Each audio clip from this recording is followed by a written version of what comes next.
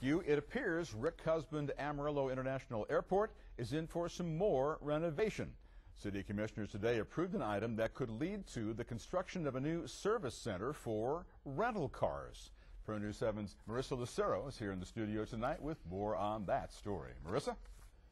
Well, Jay, right now there are 4 separate car rental facilities at the airport, and if you want to rent a vehicle, you have to walk quite a ways to find it before you can drive away in it.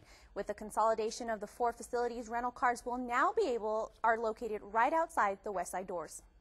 It's a $4.2 million project that's taken city officials a few years to approve, and now it's officially a go. Well, this is something we have been working on for quite a while. It was identified as a need back in the early days of planning our big terminal project, and of course that was recently completed a couple years ago. The project is broken down into 3 phases. Aviation Director Pat Rhodes expects the final product to include this. And what we're doing is taking the 4 existing rent car service centers that have been around for probably 20-25 years, and we're going to build a new consolidated center, move all the 4 rent-a-cars into that. And then in a future project, we'll demolish the existing facilities. Amarillo's city manager says the upfront funds for the project are already in place. It's a huge expense.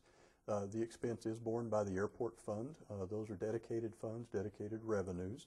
They're generated at the airport, by the airport. They have to stay there by law. They have to be used there. Through a customer facility charge, the airport receives $3 for every lease day a car is rented. On average, the charge generates $612,000 a year, so Rhodes expects the project to pay for itself within 7.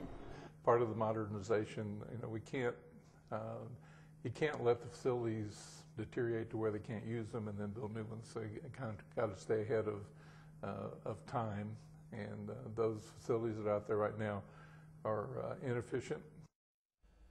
Well, airport officials say they went through a series of bids for the project. The winning bid is going to the Southwest General Contractors, which the airport has used before.